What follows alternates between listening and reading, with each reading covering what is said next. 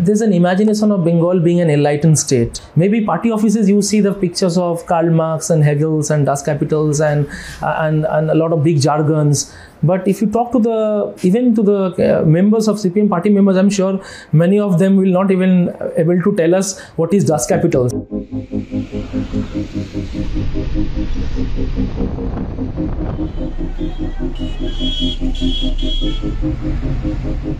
Was what happened in Sandeshkhali just an incident?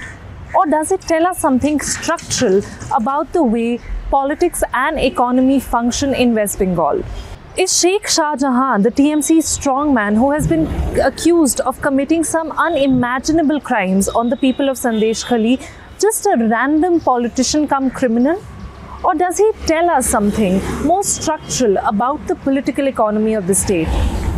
Is his Muslim identity in any way related to the crimes he perpetrated? As the election season heats up, me and my colleague Manisha Mandal have travelled across some parts of West Bengal to find answers to these questions. In academic literature, Bengal has often been termed as a party society, a phrase coined by JNU professor Dwaipan Bhattacharya. Very simply, this means that in Bengal, every facet of cultural, social and economic life is governed not by caste or religion, but by political parties. The structures of power based on non-party forms of identity, caste especially, but also to some extent religion and language, that you find in many other parts of India, as institutions which mobilize people both for internal dispute resolution as well as broader political participation. Those kinds of institutions, as I said, for various diverse historical reasons, have been relatively weak in West Bengal, at least from the late 60s, early 70s onwards. So the political parties have moved into that particular vacuum.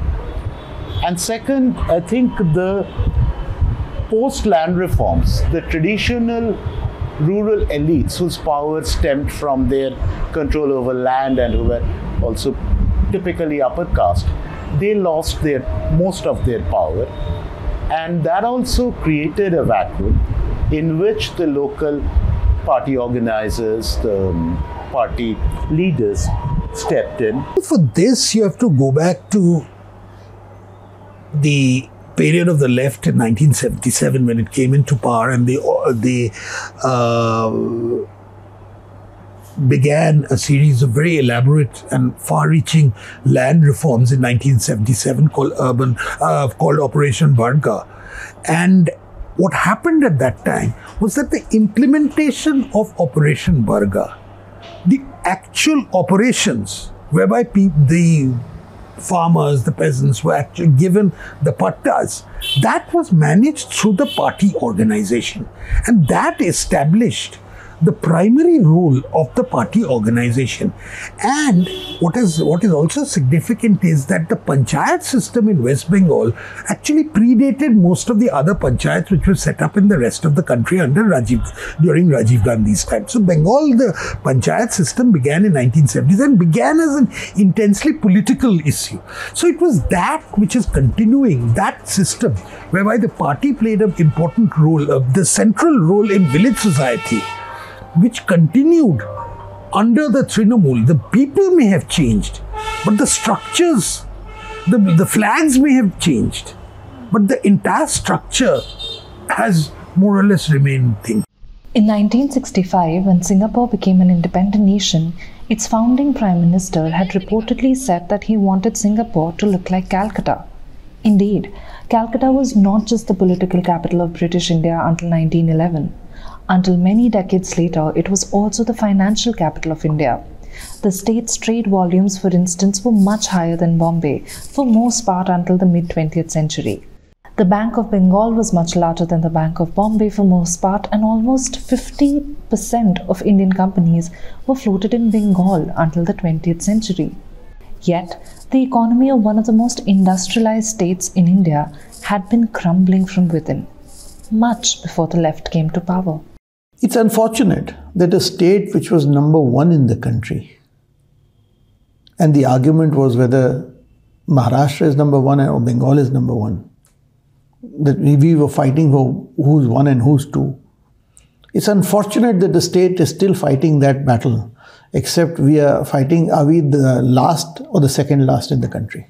For the first 25 years, the two governments were the same, center and state were the same, Congress government. Congress government had a formal policy, an announced policy, that to bring up the West, they'll put down the left. By that I mean the freight equalization. So everything of the natural advantage of East would be available to the West at the same. Not a single product would come the other way at the same cost. So this was the national policy. Moving fast forwarding. Then came 34 years of CPM-led left rule. CPM-led left rule first concentrated only on land reform. And then when they went to industry, but the fact is that the hardcore of CPM was anti-industry. In 2011, the left's 34-year-old uninterrupted rule in Bengal came to a halt as Mamata Banerjee stormed to power as she opposed the entry of Tata, which was to be given almost 1,000 acres to set up a plant to manufacture the Nano in Sinkur, and also the acquisition for a special economic zone in Nandigram. As most commentators said to us, from the start, she was more left of the left. Yet, between the left and the TMC, there is both continuity and difference. There is continuity in the sense that it's still a party society. The local party notables have an inordinate amount of influence, at least in the rural areas. So in that sense, there is continuity. There is difference, a significant difference in many ways, but I think one of the most important ways is the nature of these local party notables. Under the left, the party notables, the local party bosses used to be typically school teachers, some college teachers, maybe some of them used to be lower level bureaucrats, clerks, government officers, some small peasants. Whereas there is a disproportionate, almost overwhelming presence of the rural neo-rich business people in the TMC local party hierarchy. Most of the TMC local party honchos have their pies in various kinds of business, and they are the local neo-rich people. Second, it's not as if local neo-rich elements were completely out of the left party structure, at least certainly not towards the end of the left period.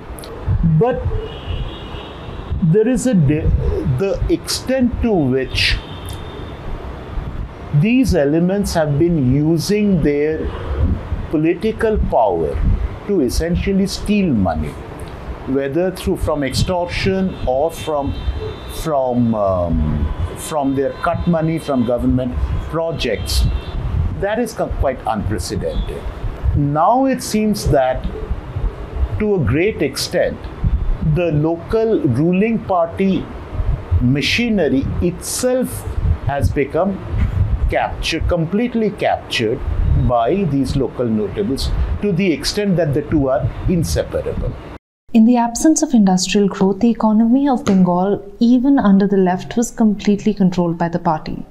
But under the TMC rule, this control has reached unprecedented. Most people privately told us that under this regime, it is impossible to get even a house renovated without giving cut money to the local TMC leader. In fact, Prime Minister Narendra Modi earlier this month talked about this culture, which is colloquially referred to in Bengal as Tolabazi. TMC's Tolabazi politics decides everything. Their leaders want a cut in everything. In Bengal, about 25 lakh fake job cards were created in Manrega scheme. Even those who are yet to be born have job cards in their name. TMC's Tolabaz leaders looted people's money, he said. It manifests itself in different ways. At the most benign level, it manifests itself in the numerous pujas which happen in Bengal, the control of the clubs, etc. And that's the most non-contentious part, probably. But after that, what the system here, which is called Tolabaji, in urban society, which is why it's a form of extortion whereby any activity you do requires a price, a political price which you must pay to either the local councillor, the local club, the local goon, or whoever controls this. So, and that is one of the main reasons why investment in Bengal is virtually at a standstill. Because of course Bengal doesn't have a very strong what you call industrialization. We have not witnessed massive industrialization. Largely the economy is agrarian economy, and the last 2 and 3 decades now shifting to a medium scale and small scale industries and the booming of real estate and other sectors. So therefore the employment opportunity in Bengal is very poor, and that's why the very limited scarcity of resources and huge density of populations, skilled labor in Bengal, and they're all migrating to other Indian states. But here in the case of Bengal, those who are here, there are huge competitions as far as controlling resources are concerned.